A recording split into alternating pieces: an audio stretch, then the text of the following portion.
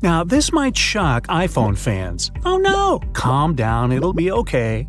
Go to Settings, Privacy, Location Services, scroll down, tap System Services, and choose Significant Locations.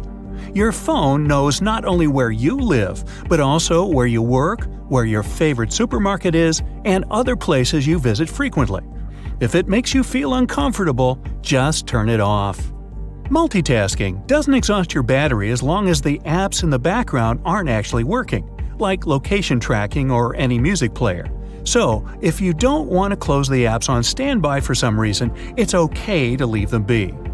Cached data consumes a huge amount of precious space, and buying extra cloud space is not the only way to retrieve some.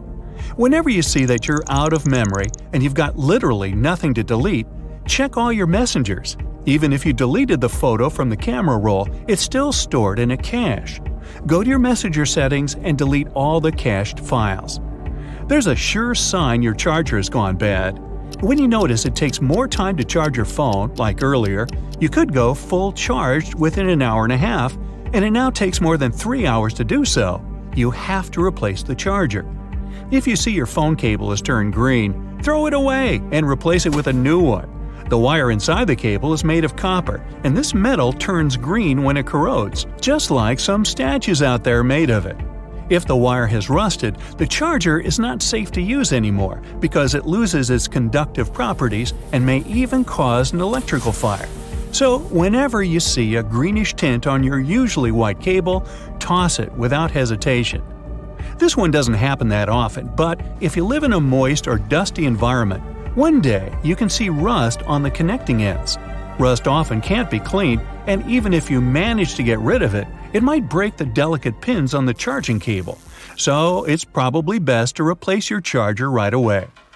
Now, charging ports get loose over time, and once it happens, you start to hold your phone at a particular angle to charge it. Take action as soon as you notice it. Either ask a specialist to fix it or replace the charger. Now, if your phone won't charge, it's not necessarily the charger's fault. The problem can be about the adapter.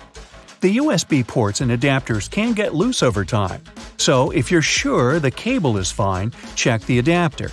Also, sometimes the problem may be about the battery. It may be so that the adapters seem to be fine, same with the cables, but the phone just won't charge. Check the cable jack. Sometimes it catches a lot of lint, which results in charging problems. You can easily clean it with a toothpick.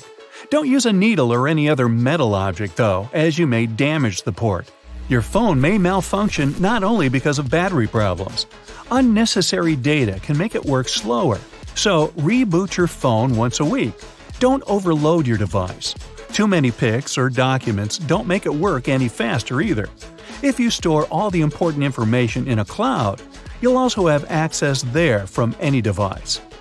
A simple explanation as to why 1% might last a long time is that the phone has underestimated the current battery capacity.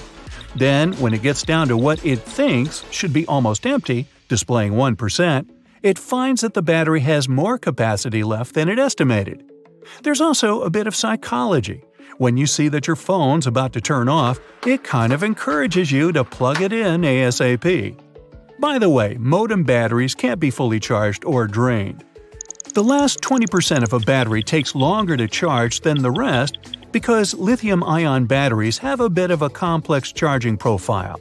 When the battery is low, the charger supplies a fixed current, generally the peak current that the charger or battery combination can handle.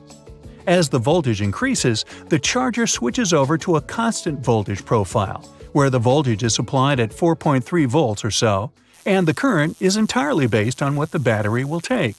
Sleeping with your phone under your pillow is not a very healthy idea. Cell phones, tablets, and other forms of handheld technology release electromagnetic waves caused by X-rays, just as microwaves do, which may lead to serious health issues.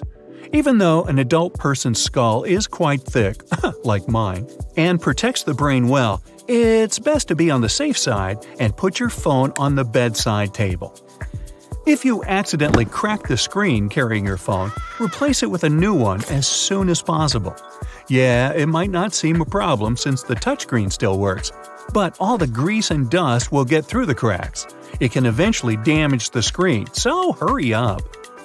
Facial skin is sensitive, and your phone is almost 7 times dirtier than a toilet seat. Talking on the phone seems like rubbing a toilet seat against your cheek. Ooh. So don't press your phone against your face. You don't want germs, do you? And maybe wash your hands more often. Blue light, brightness, and even font size can be the reason why you get a poor night's sleep, especially if you love to scroll the feed until you fall asleep. Go to Settings and turn on the blue light filter. It's called Night Shift for iPhones, and there are blue light filter apps for Androids too. Also, adjust the brightness and font size. Be careful using the phone on the beach. Don't leave it in the sun on your beach towel. Though it doesn't need sunscreen and there's no way it can have sunburn, it can still be badly damaged by scorching rays. Lithium batteries are like humans. Their operating temperature range is 59 to 95 degrees Fahrenheit. Now, don't charge your smartphone if it's over 95 degrees because it may cause damage to the battery. Also, it's bad to charge it on a cover. We know cell phones don't enjoy the heat. The heat gets trapped inside, so it can damage your battery. And never try to cool it off in a freezer, as lithium batteries can't stand cold either. Boy, they're picky. Still, remember that some heat while charging your phone is completely fine. The charger uses a transformer to convert the AC line voltage from a wall outlet to the DC voltage required to charge the battery. No process would be 100% efficient, so some amount of electricity is released as heat. Excessive heat, and especially discoloration, are bad signs that the charger circuitry is beginning to fail. This may possibly result in an electric shock when you unplug the device. Bzzt, ow! Pockets are one of the worst places to keep your phone. You can lose it, accidentally sit on it and crack the screen, or what's way worse, get radiated. The phone has a full range of signals that are not good for our health. Mobile data, Bluetooth, Wi-Fi, and NFC were added to the list. By the way, don't use public Wi-Fi if you don't want to leak your personal data. Some people like to jailbreak their phones to access more app stores, not only the official ones. Well, before doing it, remember that this procedure literally eliminates the safeguard the manufacturer installed on your phone. Plus, unofficial app stores and apps can lead to data leaking.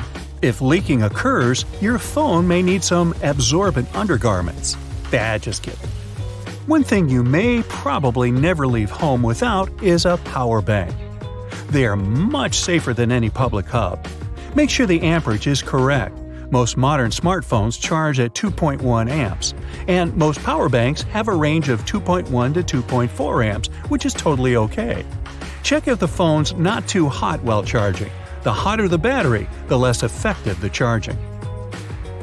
That's it for today. So hey, if you pacified your curiosity, then give the video a like and share it with your friends. Or if you want more, just click on these videos and stay on the bright side.